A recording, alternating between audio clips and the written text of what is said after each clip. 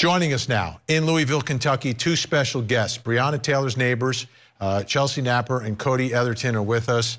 Thank you both for being here. I really do appreciate it. I know it's a long, tough day. It's not easy to get up on a witness stand and testify and everything else that you've been through. But I'd like to begin with your reaction to what happened today. The jury sending Brett Hankison home a free man. Chelsey? I feel like the jury might not have took the time to properly go over the evidence that was given to them. Cody, your thoughts? I feel the same way. I feel like a lot was presented to him, and I just kind of feel like a lot of it got looked over. From your perspective, how I feel. You two survived and lived through that night, right? It could have gone a different way, thank goodness. When you look back and think back about that night, how would you describe it? I would say that Louisville Metro Police Department as a whole, the best way that I could say is they royally screwed this up. None of the officers that were there should have been there in the first place.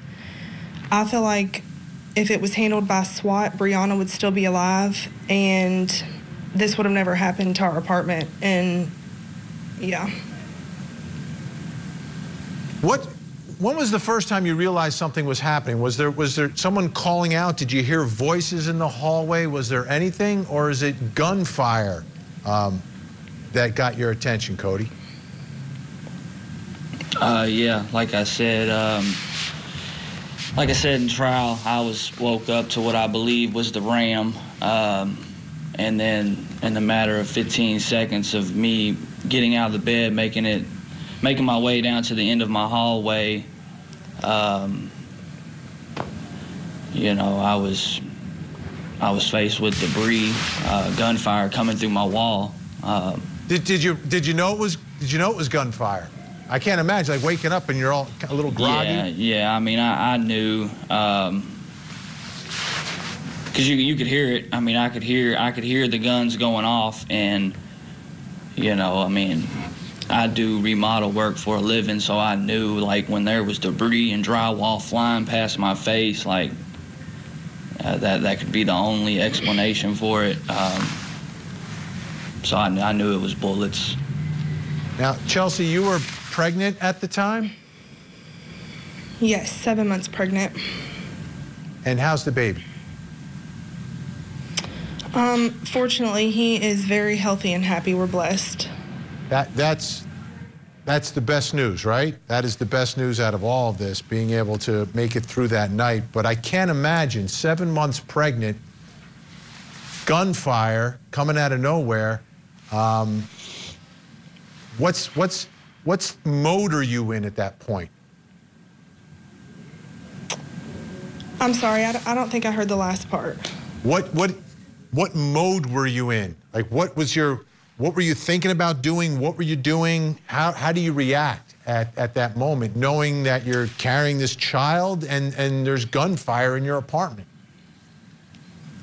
Honestly, I was just in such shock at the time of what happened. I mean, like I said in my testimony, I was very fearful of, really what was even going on. It was, at the time of waking up to that, of course, now, knowing what I know now, there was all kinds of things going through my head at the time. I mean, yeah, I froze when I woke up, and I went to Zayden's room to make sure he was okay, and then that was when the shock was over. Cody came and told me that I needed to get Zayden and get on the ground, and that's when I was like, wow, you know, like, what is going on? So tell me about how you were treated that night. So there's all this gunfire, there's absolute chaos. At some point, the gunfire ends. What are your thoughts about how that went from that point forward, from gunfire all over the place. It stops. At what point do you get some interaction and some sense of what's going on that night, and how were you treated? Well, honestly, when it was all happening, we didn't know anything about the warrant. It was the police that shot through the walls. We thought, you know, somebody got in a fight, and we're relieved when we knew that the police were there until we found out it was actually them that did all the shooting. Like I said, I think that our justice system is broken, and if SWAT would have been the ones to handle it from the beginning, it would have ended very differently. Let me ask you, did you guys know Breonna at all? No, we did not personally know her. And was there, had you ever seen police in the area before, in that apartment, or anything going on there that didn't seem normal? I would say no. I mean, it was a pretty peaceful place to live. Was until that night. Before we run out of time here, was there anything that you wanted to say when you were on the witness stand that you either weren't asked or weren't permitted to say? Definitely for me, Hankison's attorney objected, but the aftermath of this in Zayden's world was he wanted to grow up and be a police officer so he could shoot people. And I tried my best to explain to him, you know, that we need police officers and it is very important to have a strong justice system. But I don't know, it really broke my heart when he said that. And that's when I made the call to figure out what I could do about this whole situation. And then I learned more facts of what actually happened, because it all kind of came together slowly. Cody, I'll give you the final word tonight. I really don't have a whole lot to say other than I don't agree with what took place in the courtroom today. I don't feel like justice was served.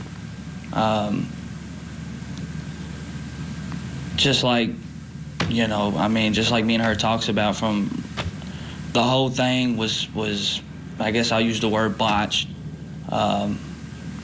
SWAT should have been there. They should have not have done what they should have done without SWAT being there. To me, that's the whole. That just sums it up for me. Absolutely, absolutely.